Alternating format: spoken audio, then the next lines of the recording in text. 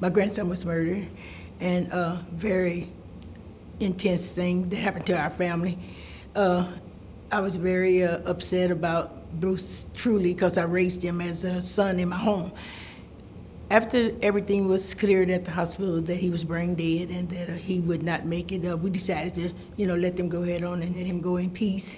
And he was a laid-back kid. He kept peace in our family, and I just like them to know that whoever got an organ or anything from him, that they got something from a magnificent person, and that he was a good person.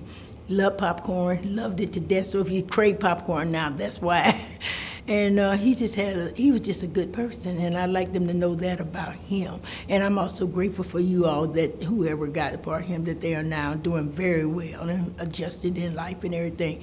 And it's a passion of mine now for organ donation and tissue, and I'm just happy for you, for them, for the recipients, and hope that they're, really, I'm glad and happy that Bruce was there at the right time to do for them, because as I said, Bruce was a very clean person, never drank, never smoked, never did drugs.